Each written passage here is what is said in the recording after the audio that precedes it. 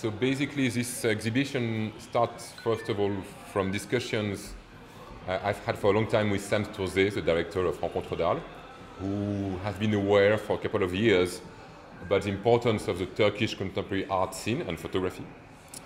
And he offered me to do an exhibition about this 2 years ago, but we were looking for a co-curator who lives in Turkey and who would be really aware of art and photography.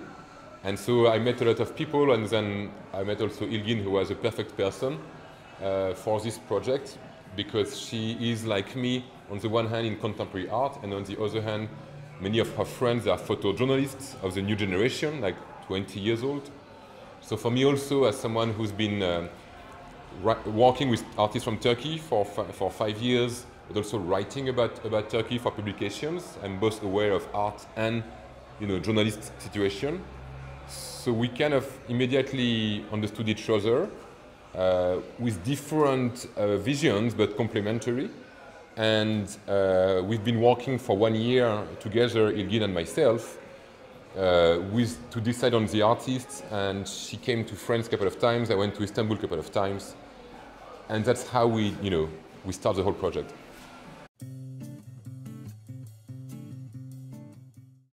Actually, when you get this idea of making an exhibition about one country, it's actually hard to have a statement. Like, you really need to have a rigid statement. Otherwise, it would turn into something like a pavilion of things. Like, just because their origins. I mean, the works shouldn't be there. So there must be a common statement of all those elements.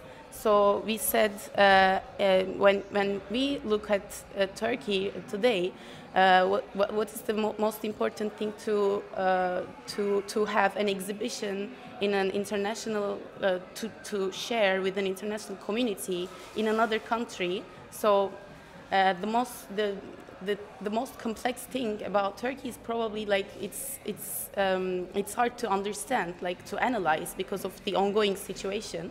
And so we focused on actuality first, and then in order to treat this, the actuality, actually we checked all the artists, visual artists who had also the same, let's say, guts to look at things with their own disciplines, also the photojournalists and journalists.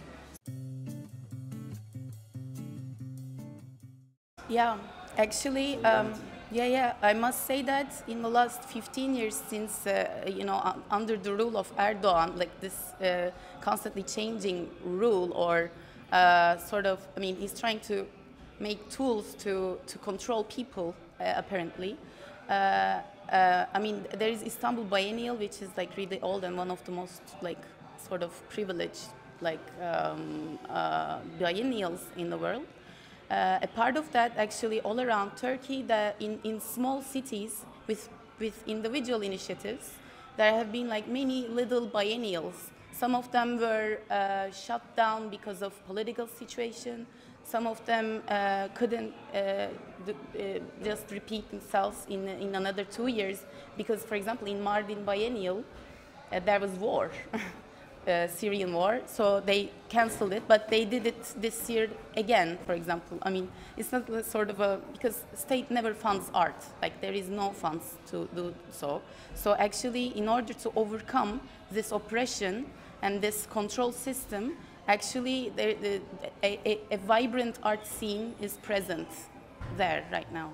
Yeah, exactly. I mean, what I've witnessed in the last 5 years, and I started going to Turkey quite often since Gezi, so 2013, it really became harder and harder suddenly after these events, is that, as Ilgın was saying, art can be a way to criticize, and whenever you have liberties repressed, you have creativity on the other hand.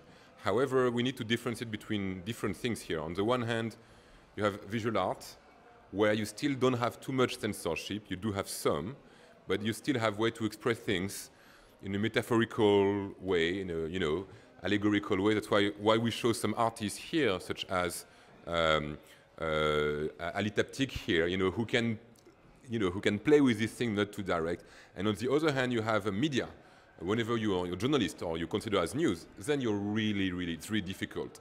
And you can be censored, you can be jailed, as we show 2 photographers who have been jailed. And then you have a third phenomenon, and this is in this room, which has happened since actually Gezi repression, even more since the failed coup d'etat in 2016, is an alternative way to express yourself through either internet or actually books, as you can see with colonne over there, with Control, that this series of charges Erdogan was a book. With here, the anonymous collective #Gezi, you can express yourself in different ways. Being anonymous, going online.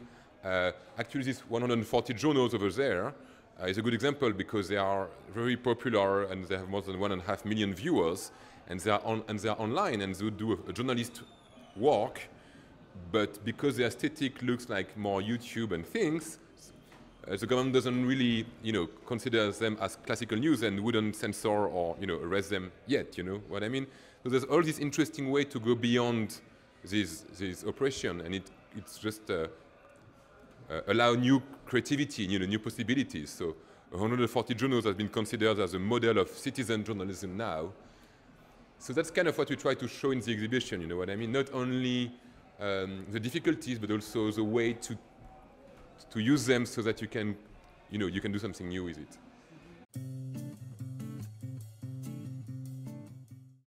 Mine is, I'm around 3 or something, and I remember myself, I'm running to a castle, like a stone castle, like a big one, and I have a green dress, and I see my sneakers, and I feel so light because I'm running through the stone castle that I've never seen before.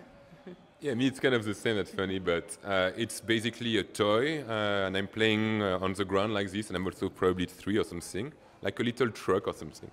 And then I don't know if actually this memory is really from my mind or from a photography I've seen of myself. Exactly. It's the same and for me. So, yeah, Oscar Wilde said that nature imitates art, and I think that's relevant in a way.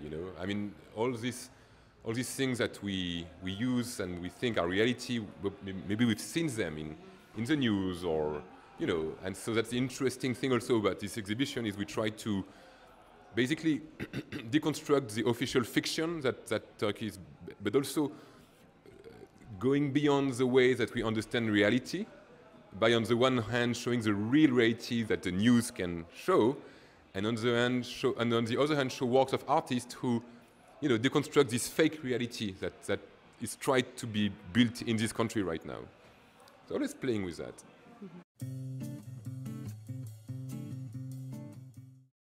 Well, I mean, just to be able to connect with people with sort of like whole different kinds of backgrounds and cultures, and to be able to connect them through images and also through mind. Like I get lost in talks that you never want to leave here.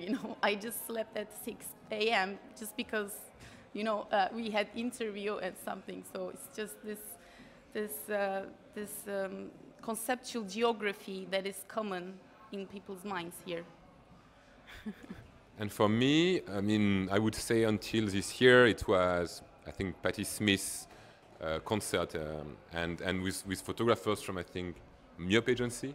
But this year there was this event with Aslı Erdoğan being read by Rashida Brakni, a really important actress. And Aslı Erdoğan is this very important Turkish woman writer who has been put to jail because of things she's written, and she's really a hero of freedom. And anyway, I was there, and you had this reading of this text I know so well, and in the back you had some images from our exhibition, and that was just so beautiful. It just made me cry actually.